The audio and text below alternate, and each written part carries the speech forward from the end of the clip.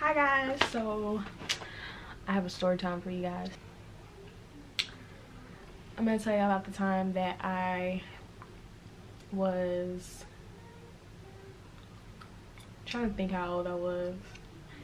Ooh, I was probably like, yeah, I had to be 15. I was 15. I was just bad, like, but I was 15. I'm gonna tell you about the time I snuck a boy in to my house and had to hide him for like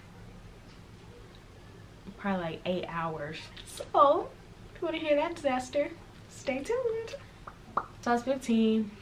I had just moved from Arlington to Irving, and I was in high school. I had just started my freshman year, and then we moved. So I'm like, oh my gosh, like everybody that I went to middle school with, like all my friends, and then we started freshman year together, and then I just had to leave, like move to a whole different town and start holding high school. Like it was the end of my life. So it was the summertime. Was it the summertime? It may have not been the summertime. It may have been like a weekend or something, but my mom was still letting like my Arlington friends come visit. So I had one of my best friends come from Arlington, and she was gonna like spend the weekend with us. So she came over, we were just hanging out, and then like me being fast, like I was like, oh, let's invite some other people while we're at it. Let's invite some boys. So I was just fast, y'all. I can't tell you why I was fast. I was just fast. That's why, I don't know. So I invited this guy that I liked at the time. I invited him over, and then he brought his friend, and that wasn't the plan. Like, it wasn't the plan for him to come. It was like, so then on top of that, like, I'm just a bad friend because, right, I want to invite this guy over that I like, and then I just want you to like hang out and do whatever you want to do. Not cool. I get that now because I'm older. Like, I understand. Not cool. Don't do that. So anyway, they were like, you know, like bad boys, like in a clique or whatever, gang, because I'm pretty sure it's still a gang to this day. I don't really know. But so yeah, he found his way over to Irving, which was like, you know, at 16 or 15, I'm like, okay, he coming all the way to see me from. But if y'all know like Arlington, Irving, you know, it's like 15-30 minutes away from each other, depending on how you drive and depending on if there's traffic. Like, so yeah.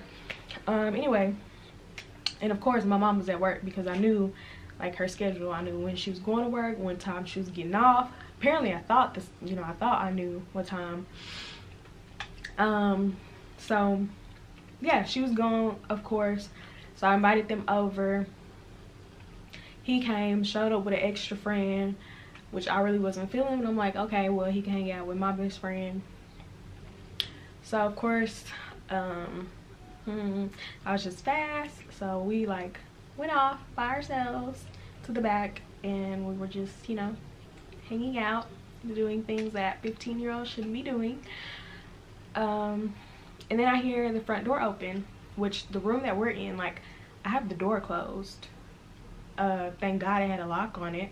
So I hear the front door open, and I hear my mama yelling, or not yelling, but like very high-pitched voice saying, if you don't get your feet off my table.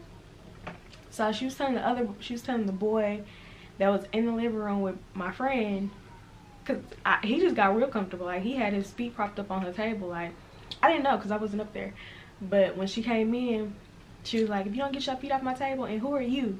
Like, and so I just heard the commotion, and of course we stopped what we were doing. Like, I hopped up, shoved him in a closet, and this closet had like shelves. Like, so thank God he was skinny, because otherwise I probably couldn't have stuffed him in that closet. So I stuffed him in the closet, and I like hear her, because we had hard floors. So I hear her coming, and she's trying to open the door. So I just like, I opened it, and then we weren't even in my room. So that off top, that was already like suspicious. So I opened it and act like I was sleeping. She's like, what are you doing? And who is he? And I was like, I was like, he's just a friend. I kind of blamed it on my best friend, like that's her friend, like, so I wouldn't get in trouble. Y'all, I'm telling y'all, I was a horrible friend, probably still am. So I blamed him being there on her, because my mama, like, she wasn't gonna get on to her. Like, she was just like that. Like she wasn't gonna scold her or get on to her or tell her parents or anything like that. She was just like that. So me putting the blame on her really was no harm, no foul. So I was just like, I don't know who he is. That's her friend. Like, well, and she was like, so you need to tell him to leave. And why are you in this room? Because it's not even your room. And I was just like, I was just sleeping in here. So of course, like, I get up, tell him like he gotta go, and he talking all loud like, where is his other friend, which is, you know, the one I was with. He's like, where is he? And I'm like trying to get him to understand, like, you're about to get me in trouble. Like, you need to leave. She don't know he here. I was like, so he already left. Like, I lied. There was a window in that room now that I think about it, so I don't know why I just didn't like let him out the window. So anyway, keep in mind, through all of this, this boy is still in this closet, like, trying to get dressed, trying to put his clothes on, like, texting me like, when can I get out, when can I come out, when can I leave? And I'm just like, you gotta wait. Like, she just out, like, she's just around the house now. Because I had already lied about the other boy and why he was there, so it's not like I could just be like, okay, there's another guy in here, like, can he leave? Like, I was really gonna get in trouble twice for having him over and then for lying about it. So I told the other guy, I was like, he'll just have to meet you, like, you gotta go. So I'm telling y'all, like, maybe 4 or 5 hours passed, and this, like, he's still in this closet, like, waiting for me to tell him when he can, like, when I can basically get him out in the clear. So I mean, my mama just normally she just like come home and go to her room, but like that day she was just all around the house, probably just like snooping around trying to see, I don't know. So she was just out and about, y'all, and I just felt so bad because this guy was in this closet for that long, like texting me, when can I get out? So she finally went to take a shower, and I was like, oh, thank God, like, whew, let me try to sneak you out of here. So she finally got in the shower. I could finally let him out, and when I tell y'all, he darted like full on sprinted out. Yeah, but before then, let me rewind. So because it had been so long, like 4 or 5 hours, his other friend came back to the door with their ride, which I'm pretty sure was his mama. And they pulled up in the driveway, all comfortable, real comfortable, like you know, like I'm just the type of girl that can invite guys to my house and not get in trouble. So he comes and knocks on the door again. He's like, hey, where is so and so? And I'm just like, he already left. So like I had lied, because at that point he was still in the closet, but it's like, you really about to get me in trouble. Like, I'm trying to get him out of here. So I think, like, this is what I think happened. I think they like went to the rec, because there was a rec center. If y'all watched my 15 and pregnant video, y'all know like there was a rec center right in the neighborhood. So I think they went there to wait for him, or like they just probably went back to Arlington. I don't know. So let me think. So yeah, let's fast forward. I finally could get him out of the house, and probably like, he probably didn't talk to me for like a good couple months. Yeah, I was gonna say a couple weeks, but no, I think it was a couple months. Like, but like I thought it was okay, because when I lived in Arlington, like I would sneak him in all the time. So like he kind of knew the situation. Like, it's like a, hey, if my mama should pop up, you gonna have to hide, or you gonna have to, you know, you have to get out of here. So yeah, and I can tell you to this day, like, we're still good friends. Like, I still, you know, still talk to him occasionally. So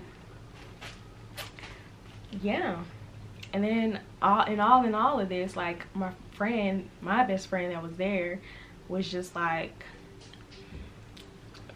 helping me all along. Like we sitting in separate parts of the house trying to figure out like which way we can get him out, because like if I open the door, my mom would be like, why you opening the door, like where you think y'all going? Like it was just a lot. It was just a lot. That was the first time she had like popped up and I had to like think quick on my feet and hide this guy.